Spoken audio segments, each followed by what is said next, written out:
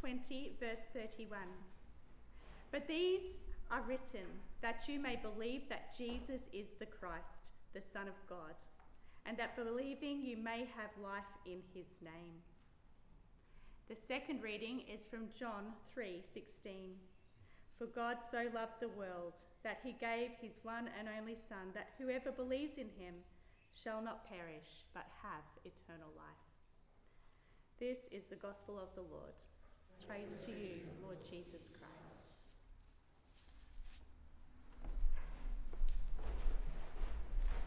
Thanks, Tanya. Welcome, church. I just broke a sweat. I thought we were going to prepare for the 10:30 singing, and hallelujah, God is good. Keeps us on our toes. So we're going to start the Gospel of John this morning, and I'm privileged to open up the scriptures, and we're going to go through John chapter 1, verses 1 to 14, and then Tanya and Wayne, as we continue to go through the Gospel of John over the next few months, we're just to hear in excitement what the word of the Lord is for us. So I want to first open up with a quote by William Barclay. Very often on stained glass windows, the gospel writers are represented by the figures of the four beasts in Revelation around the throne, in Revelation chapter 4, verses 7. A common understanding is that the man stands for Mark, which is the plainest, the most straightforward, and the most human of the Gospels. The lion stands for Matthew, for he specifically saw Jesus as the Messiah and Lion of the tribe of Judah. The ox stands for Luke because it is the animal of service and sacrifice, and Luke saw Jesus as the great servant of men and the universal sacrifice for all mankind. And the eagle stands for John because it alone of all living creatures can look straight into the sun and not be dazzled. And John has the most eternal mysteries in the eternal truths and the very mind of God. Many people find themselves closer to God and to Jesus Christ in John than any other book in the world, end quote. The Gospel of John. What I want to do this morning is I want to kind of go through a teaching line upon line, contextual, textual message. So many questions come to mind when you read this gospel that perplex the theologians and still divide the greatest minds of our time. So deep that the most gifted swimmer will never reach its depths, yet so simple that a young mind can drink in deeply of its refreshing nectar.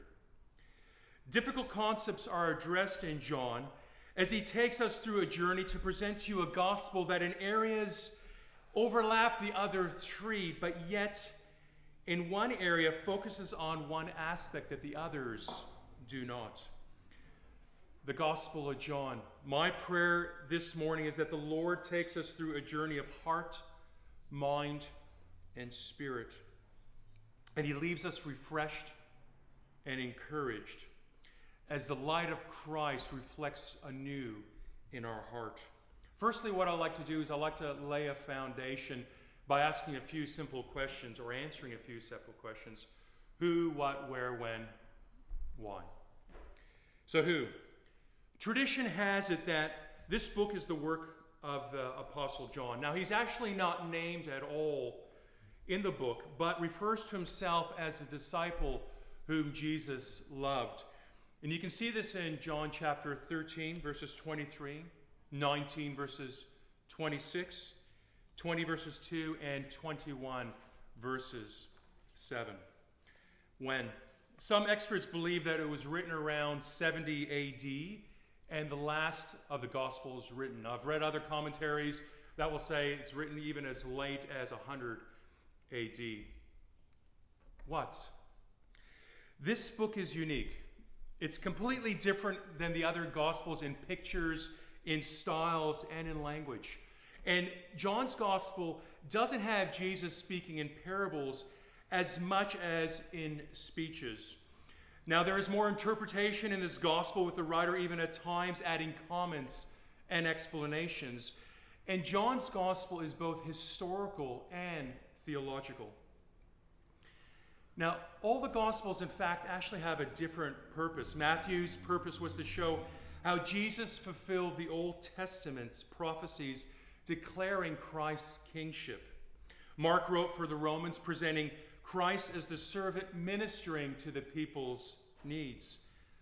Luke wrote his gospel for the Greeks, introducing them to the sympathetic Son of Man.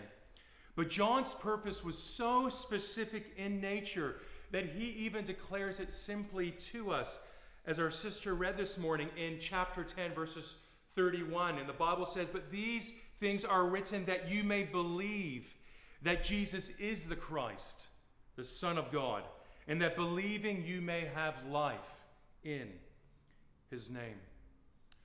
A book for both Jew and Gentile means non-Jew, presenting Jesus as the Son of God. Why? So that we may believe and have life in his name. It's evangelistic in nature. I always encourage those searching for truth to read the Gospel of John first, or for new believers in Christ to read the Gospel of John first. Now, it's interesting, as we kind of lay the foundations, we'll notice that the first chapter of the Gospel of John is so heavy and so laden with many different names and titles, and we can see that. And we're not going to cover that this morning, but I just wanted to throw that out there. We can see that in the first chapter, we see the title, the Word. We see the title, the Light, the Son of God, the Lamb of God, the Messiah, the King of Israel, and the Son of Man, all laid clearly in the first chapter. So let's begin. I'm going to read the first five verses. The Bible says these words: "In the beginning was the Word, and the Word was with God, and the Word was God. He was in the beginning. All things were made through him, and without him nothing was made that was made. In him was life, and the life was the light of men, and the light shines in the darkness, and the darkness did not comprehend it." So many views, so many ideas and beliefs and theories taught about the beginning of time. Man has always wanted to know what has happened in the beginning. Some would say, listen, it's a Big Bang. And if so, what caused the Big Bang? Somehow order was created out of chaos. Intelligence somehow created out of confusion. Why does man struggle so much with the idea that God spoke and everything was created? Is it that difficult? I heard a preacher once say that man struggles with the idea of a creator because if there is a creator and we were created, maybe he might have something to say to his creation. And mankind doesn't like being told what to do. In the beginning was the Word, and the Word was with God, and the Word was God. He was, and he is in the beginning. The Father, the Son, and the Holy Spirit created all things. The three are one, yet individual. Jesus Christ was with God. He coexisted with the Father. He is co-equal with the Father. All things were made by him. Colossians 1, verses 16, the Bible says, "For by him all things were created that are in heaven and that are on earth, visible and invisible, whether thrones or dominions or principalities or powers, all things were created through him and for him." In him was life, the eternal life of God. Jesus said, "I am the resurrection and the life." He also said, "I am the way, the truth, and the life." What does that mean?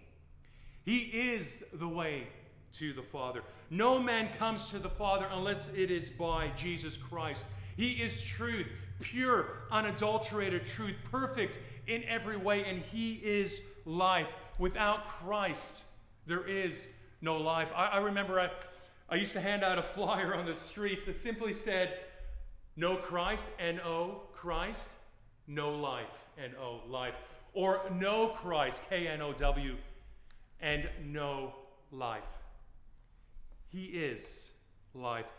This same life that spoke everything into existence is the same life that opens up the eyes of our souls when we bow our knee to Jesus Christ. Think of how dark our life was before Christ. How empty, how void of everything. No matter what we gave ourselves to, whether it was drinking or some maybe drugs or relationships or money, chasing an empty promise for something better, yet there was nothing but simply emptiness, a vacuum that could never be filled.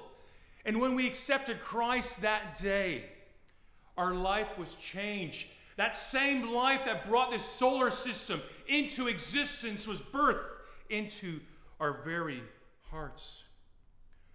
I remember hearing an illustration one day about a child coming home from Sunday school, and he had this look of confusion on his face, and he said, Mom, I'm really confused." And the mother's going, "What are you confused about?" "Well, I learned that God is bigger than the whole universe." The mom goes, "Yeah, that's right. Okay. But I also heard that he lives inside of us." Mom goes, "Yeah, that's right." I'm confused. Why are you confused? Well, if God is bigger than the whole universe and he lives inside of us, shouldn't he shine through?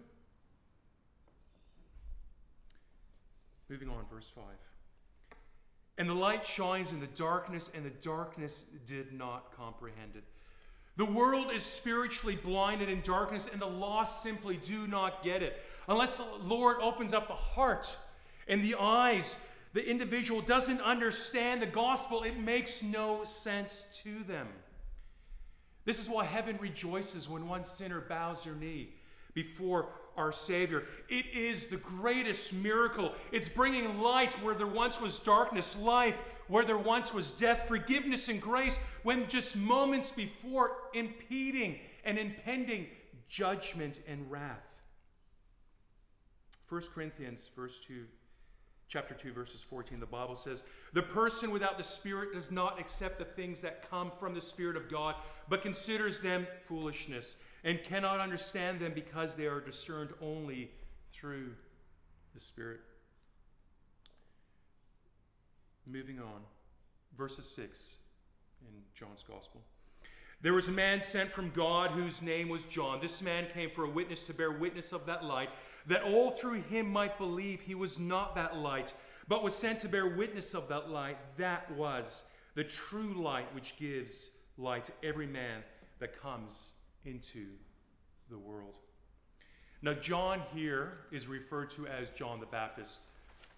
And we spoke about that a number of weeks ago, so I'll just give you a real brief synopsis or snapshot. So John's name means Jehovah is gracious. He was dedicated to be a Nazirite all of his life. Numbers chapter 6, you can see more about that. He was the same as Samuel and Samson. He wasn't to touch the vine, not have anything, whether drink or food. He shall never cut his hair, and he shall never go near a dead body.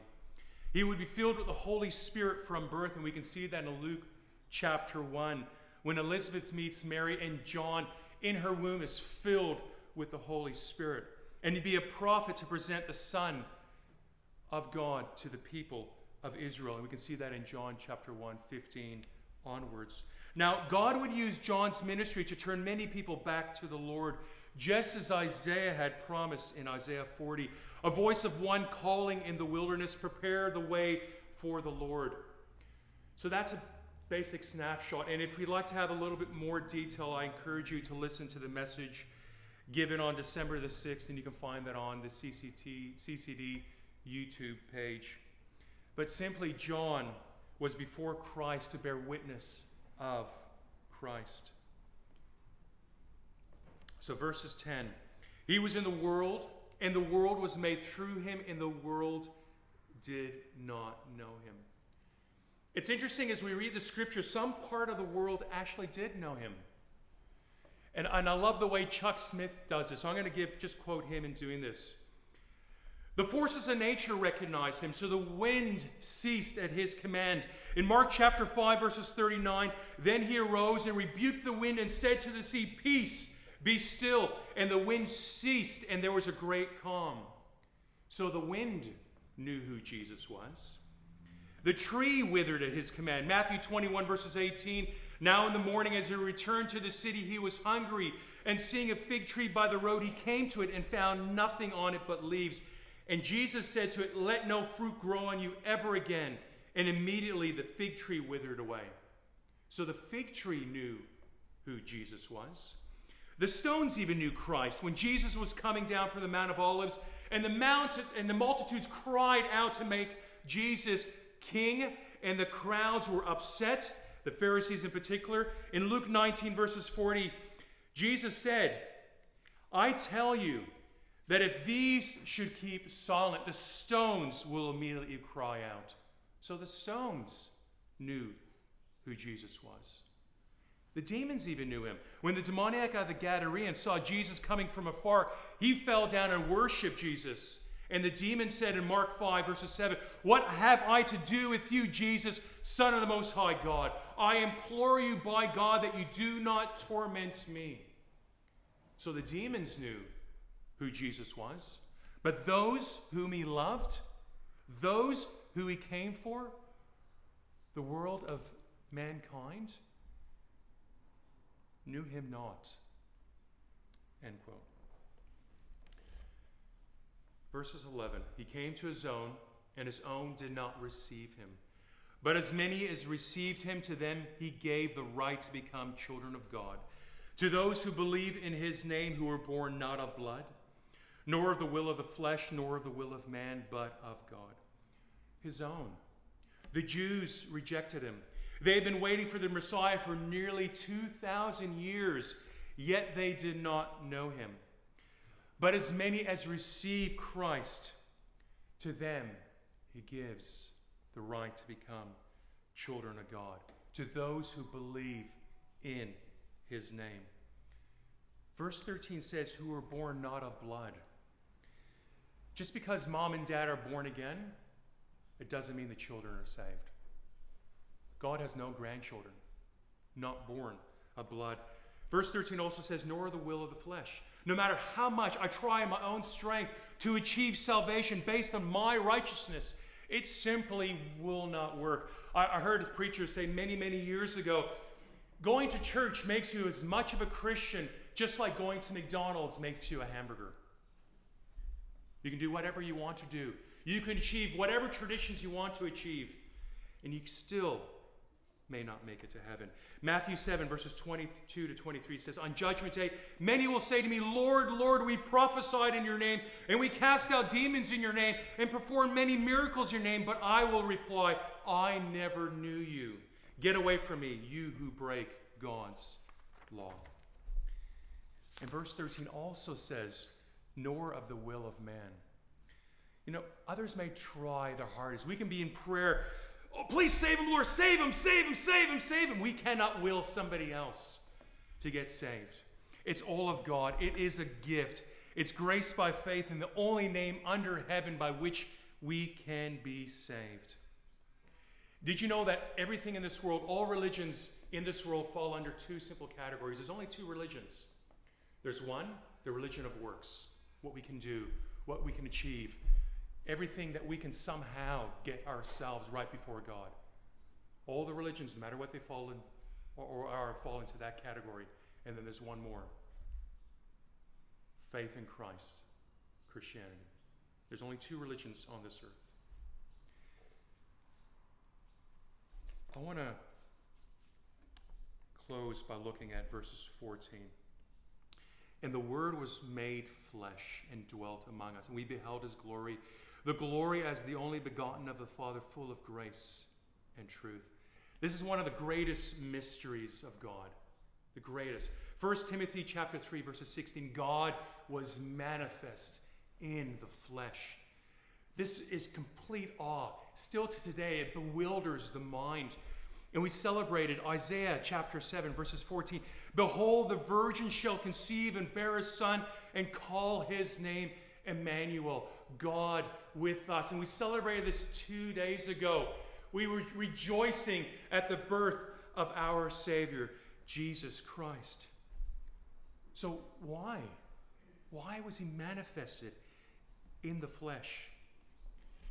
I just want to look at 4 really brief scriptures so we can understand our limitations.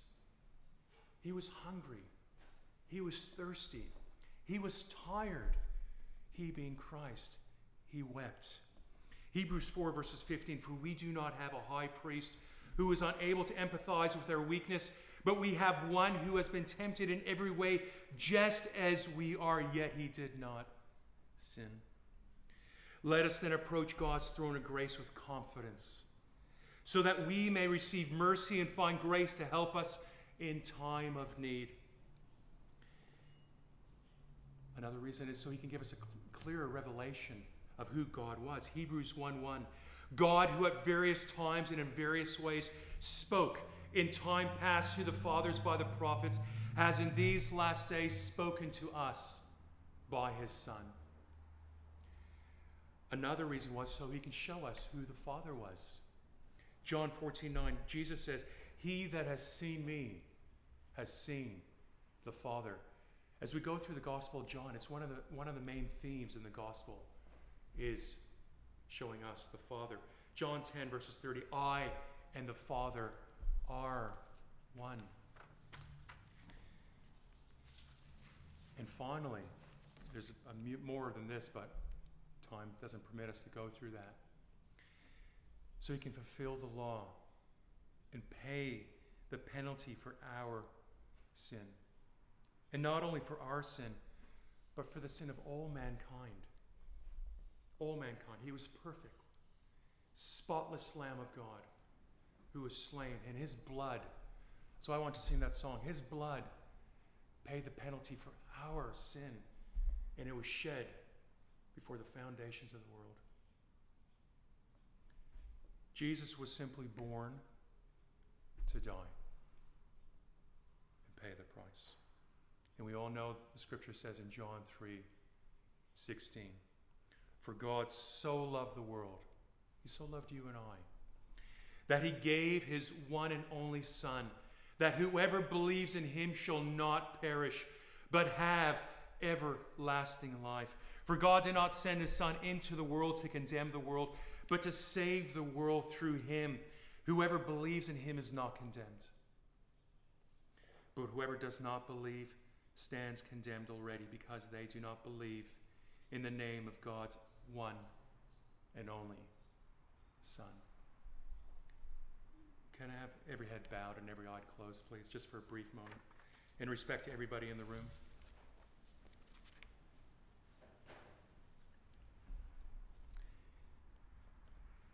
Yesterday I was thinking about Martin Luther. Martin Luther, in all intents and purposes, would have been classified as the perfect monk. Because if you look at his life, he was very disciplined, fasted often, prayed often. He beat his body physically into subjection, right? But his life was a life of works. And in his testimony, as a monk, as a dedicated priest before the Lord, he was doing everything he could to achieve righteousness. But then he came to a place where he realized that he actually wasn't saved.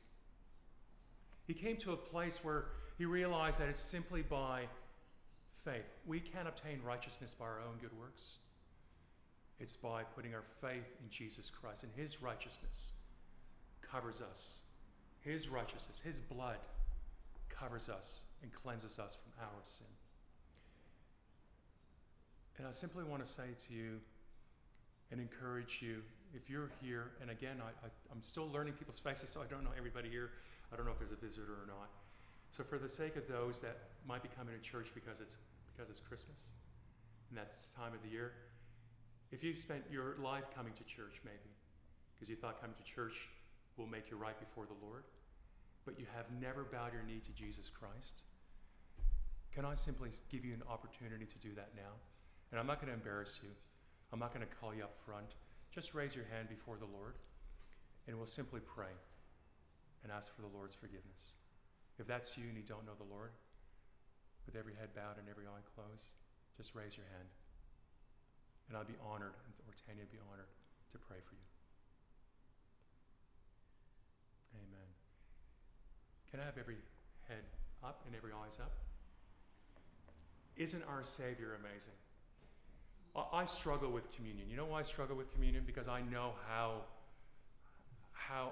unrighteous I am, how much of a sinner I am. And every time I'm confronted with the Word of God and confronted with who I am in the mirror, communion makes me so uncomfortable. And then the other side of me thanks the Lord for sending His Son and dying for me. Because without Him, I'd be in hell today. I would be dead today, the life that I was leading before I came to the Lord. And what a wonderful Savior we have. He simply came and He died. He was born to die. Isn't that exciting? That is so exciting. And I just wanted to share that with you this morning as we lay the foundations of the Gospel of John. There's so much amazing truths in the Scripture. And I'm excited to hear what Tanya and Wayne bring forth over the next few months as we go through the Gospel of John. Amen? Amen. Thank you, guys.